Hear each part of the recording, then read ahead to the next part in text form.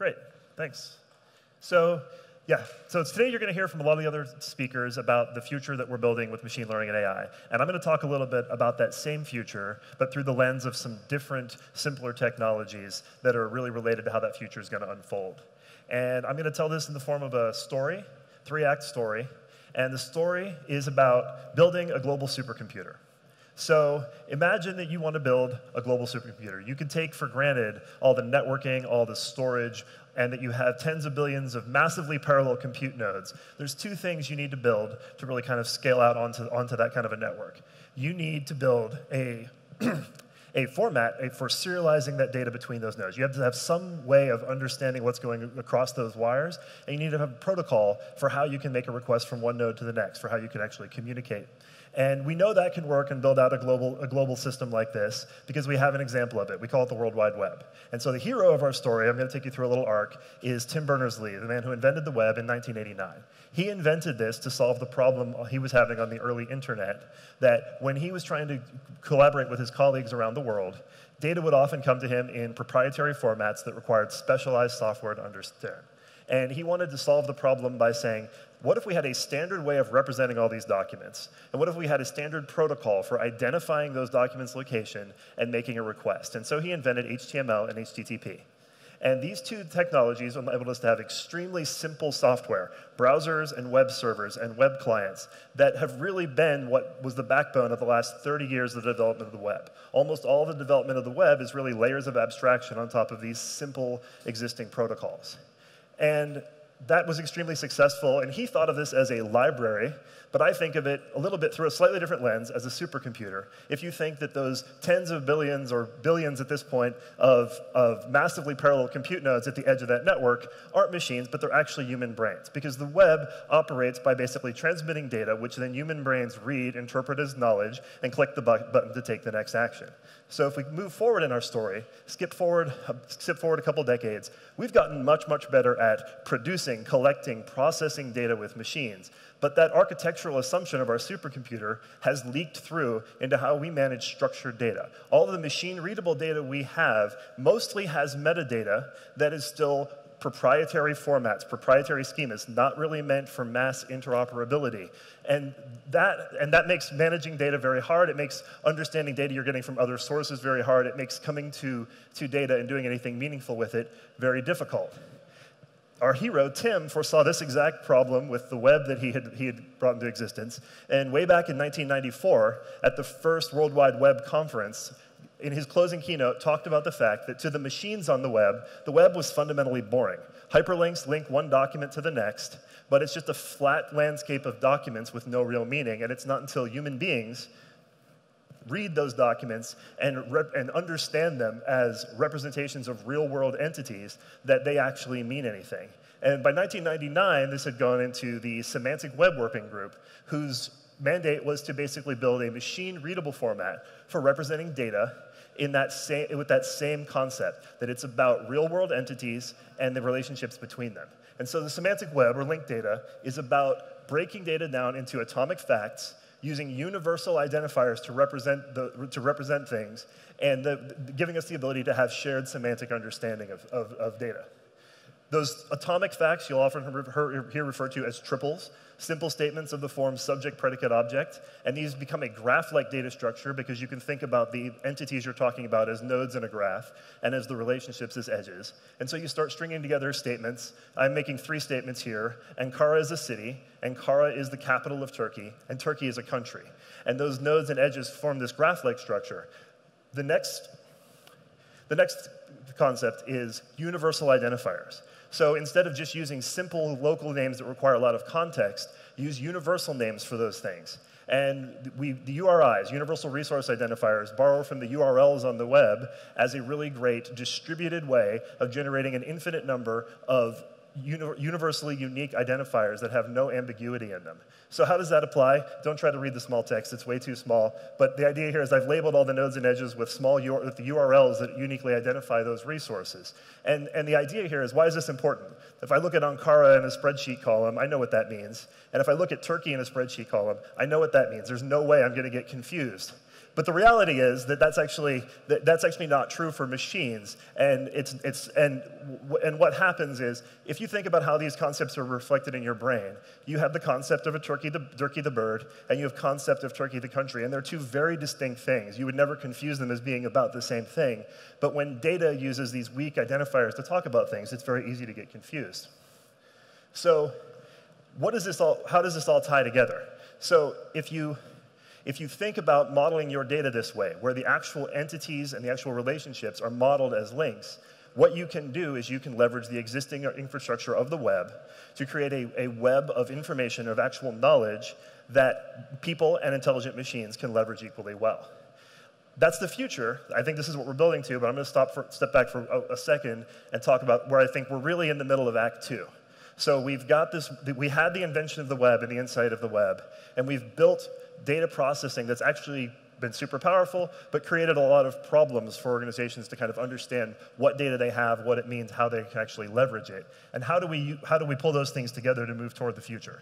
So I'm going to go back one more time to our hero, Tim, who gave a great TED Talk in 2009. He came out and talked about a lot of the same concepts I'm talking about here. And this was really kind of as the open data movement was moving. And his request to that TED audience, being forward-thinking folks who would be there at TED, was understand these concepts of linked data and how this is actually important for the future evolution of the web, and get your data out there. Bring data to the web. Get the flywheel going. And if you think about the classic knowledge pyramid, what folks are really doing there, governments, nonprofits, and some corporations are bringing their data. And they're bringing the same disconnected data points that they have now out to the web. They're bringing raw data, CSV files, dumps of relational database, spatial data formats. But that data being out there is enabling the folks who actually are working to build this web of linked data to start to represent that data in this subject, predicate, object atoms, and to start to form knowledge graphs that exist on the web that you can search that are really capturing the knowledge and enabling wisdom in the form of predictive and prescriptive analytics that can actually tap into that knowledge graph.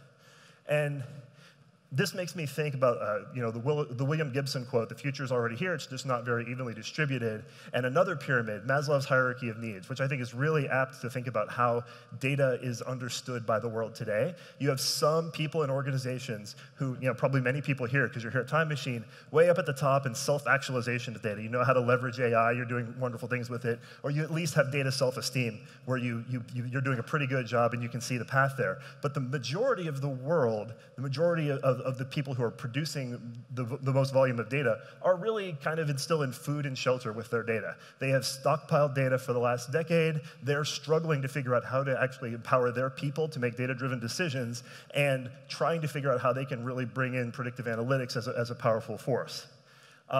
They do know that everything is still based on Wi-Fi, though. You have to have Wi-Fi first. We've thought about that concept and put together this simple maturity model. And you can tell we love to show this to investors and sales prospects because it has a line that goes up and to the right with a hockey stick in it. But there's something useful on the slide too.